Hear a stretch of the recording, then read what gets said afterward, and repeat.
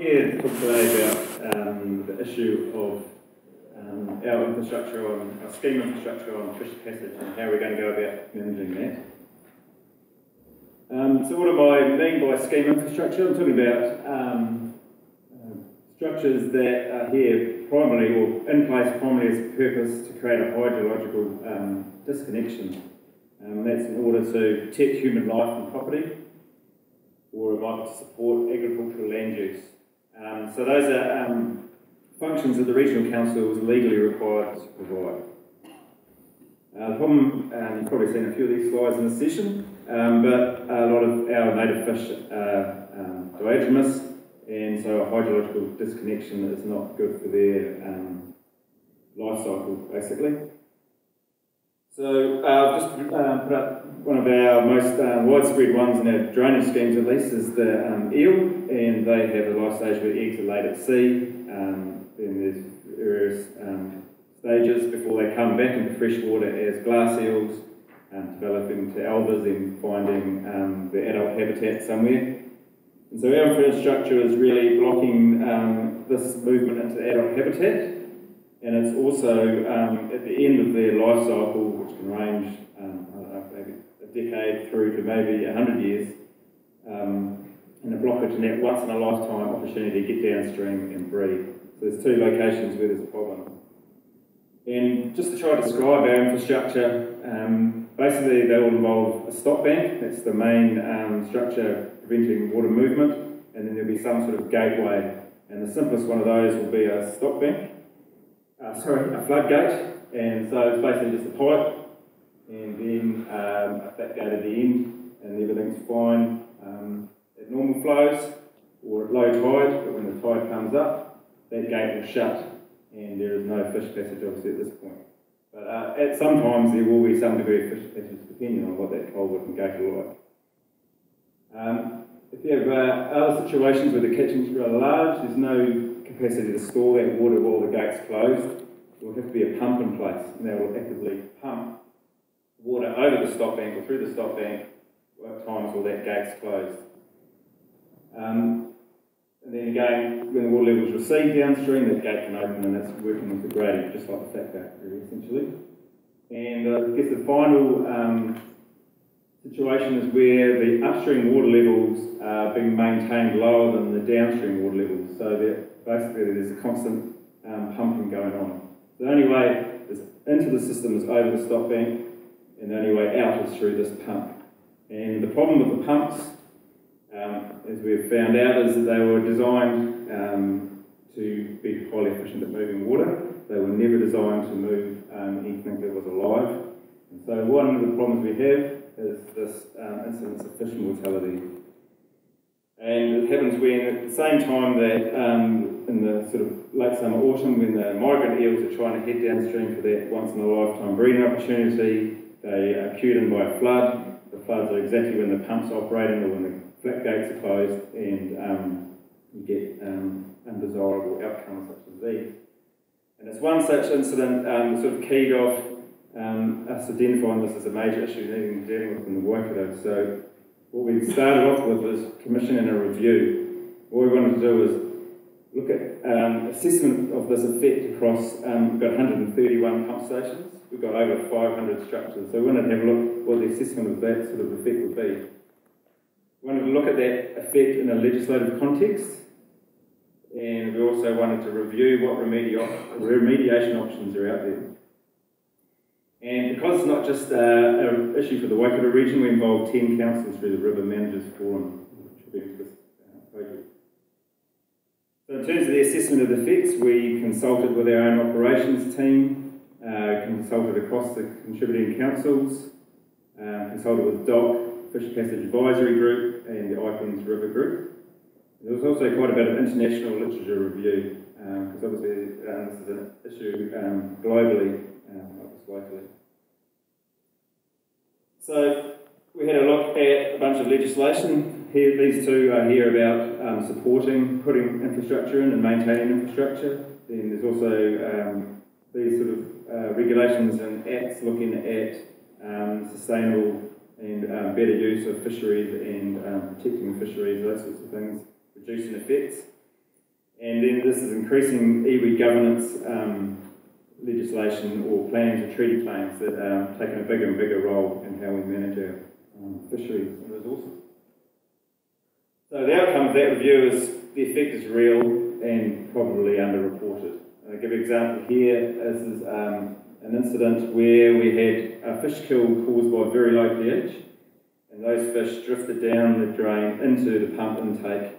And the other thing the low pH did is it actually flocculated the water. So normally you can't see more than a couple of centimetres into our drain, but here you can see about half a metre, probably more. And you can see we've actually, it's not big chunks of eels, it's actually just flesh in this layer across the bottom. That's what you're looking at. So it's not immediately obvious. If you're going on and you can't even see that there's eels dead downstream. The other outcome is there's a strong legislative and policy directive to provide safe fish passage. Then we went on to look at the options, and that was describing them, looking at their pros, cons, the constraints, and estimating the costs. That's very important. So you could look at something quite simple. It was a fish pass, that's great. So you just basically create a channel or some sort of structure that diverts water around and it can take fish up, and fish can come down as well quite safely. A couple of things, they seem to be quite expensive to build. You have to build sort of a channel. There's also, you need that downstream gradient. So if you're fully pumped, you have to make the water go upstream before you can make it go downstream if you're following. Another one is fish-friendly gates. There's a bunch of designs out there, basically all doing the same thing, trying to keep that gate open for a little bit longer and allowing that passage more freely. One of the things, if you've got a bad pump, why don't you just screen it? The issue with physically screening is to keep the male migrants out, you need about 10 to 15 millimetres. All our debris screens are about 50 millimetres wide. And if you start fine screening these pumps, then you're going to have to find a way to deal with all the macrophyte and weeds that come downstream. And then you're going to need something like an automatic screen cleaner to deal with that. And you're coming into quite a lot of cost here. I think we got a quote for about $600,000 for an automatic screen cleaner, and you still haven't got passage, so you've just stopped them from dying. So, downside of that one. So if you can't physically screen them, then there's a whole lot of behavioural barriers that you could do, where you basically use a negative stimulus to stop movement into where you don't want it to go. So there's a whole range of things. You can use bubble curtains, lights, electrical fields, sound, vibration, and then combination of light and vibration. The thing is, we don't really know how well these work, but we're pretty sure they're not 100% effective. But they do perhaps offer a cheap and easy to install way of reducing the effect if we can. One of the ones we looked at were fish-friendly pumps, and there's probably two major designs you can go for. You can go with the Archimedes screw, the original flood pump, and these work on the principle of the screw, and because they work quite slowly, that blade is moving quite slowly, there's less strike of fish, and then more able to carry fish uninjured. And the modern designs now have are fully cowled like this, so now there's no movement of the screw within the bed of it. There's no metal grinding or pinching of fish, and that is actually also way more efficient. And also we now have variable levels, so they're more efficient at variable water levels. It used to be a bit of a problem with screw pumps. The other pump design is an axial fish friendly, so this is very similar to what we already have, but they have a specifically designed propeller system, or impeller, and some vanes, and they've been shown to radically reduce mortality. The advantage of these is they can they're much easier retrofitted to existing pump stations. Lastly, you can physically move the fish, which are upstream or downstream, and that's attractive, but logistically there's a lot of challenges to try and do that across our region at least. So the recommendations is evidence effectiveness of remedial options is lacking. Many carry significant costs, so we really need to trial options in New Zealand. Also need to prioritise our sites. Like I say, we've got 131 pump stations. line them up. And there's also a need for collaboration between organisations to share learnings and the costs and the risks involved. So basically we have a very large problem, a lot of uncertain tools, and probably, almost certainly, a lot of money required to sort this out. So what we need is a plan. What we've come up with is a Fish Passage Research and Development Program and Implementation Plan, which is a bit of a mouthful.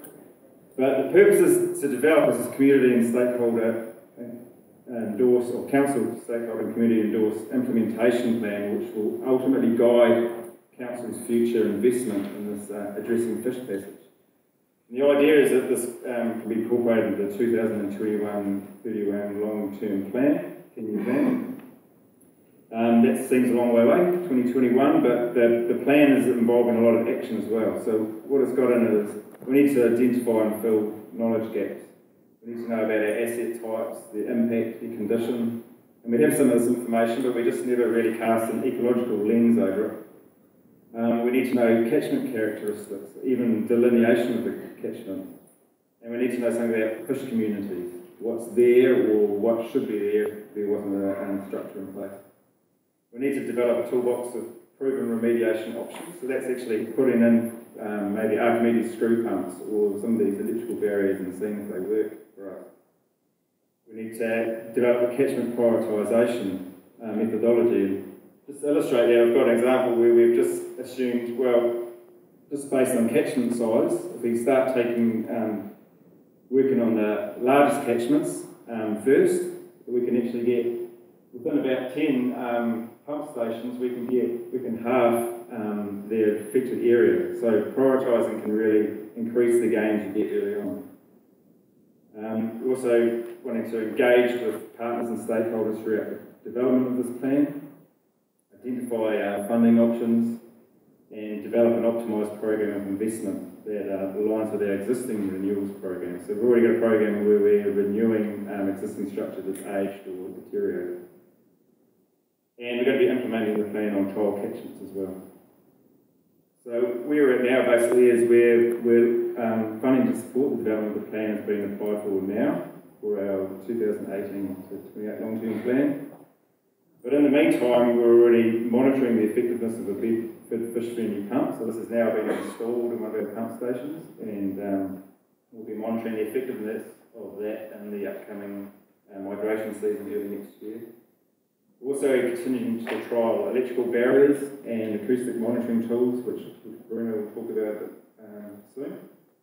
And we're including fish passage considerations in our existing renewals construction programs. So all our upcoming program renewals and stuff are giving a bit of thought to how fish passage could be improved.